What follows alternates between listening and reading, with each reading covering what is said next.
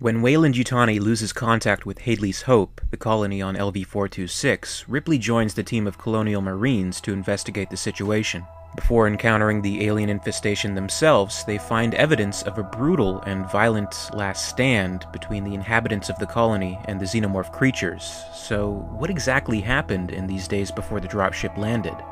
In the special edition of Aliens, we see the origins of the infestation, with the Jordan family exploring the same derelict ship that was seen by the crew of the Nostromo 57 years earlier.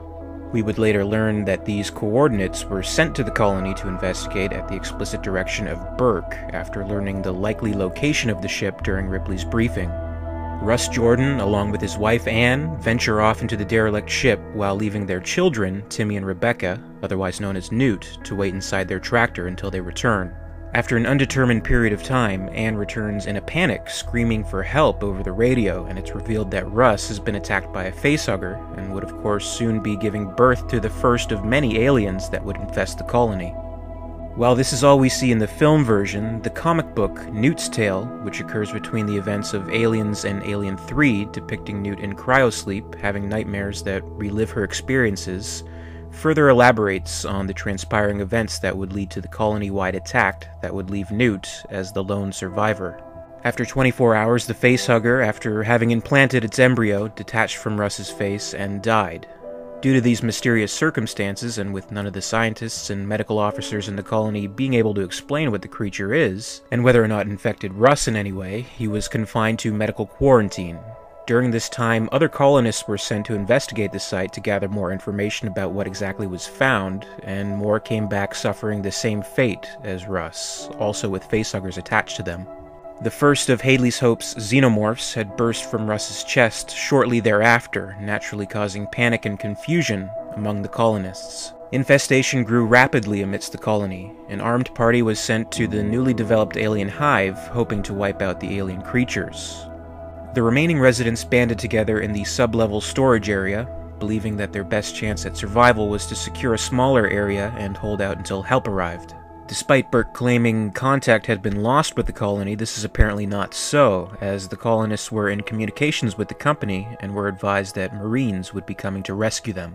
Communications with the team sent to the hive were quickly cut off, as their weaponry was no match against the aliens. With a swarm of xenomorphs now anticipated to make its way to the sub-level storage area, the survivors hastily set up barricades to secure the area and hold off the impending threat, with armed guards taking watch over the corridors in front of the barricades. Tension arose within the group, hearing gunfire and panic outside the barricade, and in an attempt to help the doomed souls outside, the barricade was opened, compromising the security of their hiding location and letting in the horde of xenomorphs.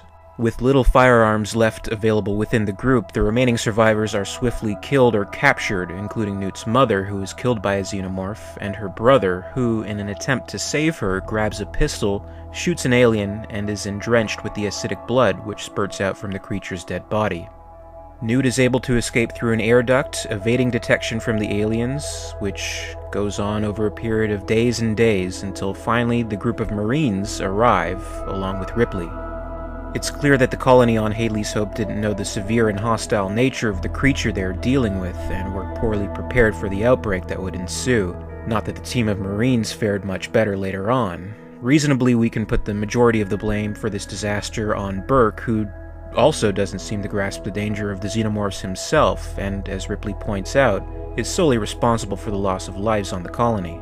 This begs the question, did Burke send the orders to investigate the coordinates of the derelict at his own discretion, perhaps in a foolish and ambitious move to rise up within the company and get some lucrative monetary compensation for his findings? Or was this order delegated by a higher authority that we simply don't see or hear of? Comment below and let me know your thoughts on this. And as always, thank you very much for watching, and be sure to like this video if you enjoyed it, and subscribe for more videos like this. And if there's an Alien Universe topic you'd like to see explored on this channel, please don't hesitate to comment below. And until next time, this is Alien Theory, signing off.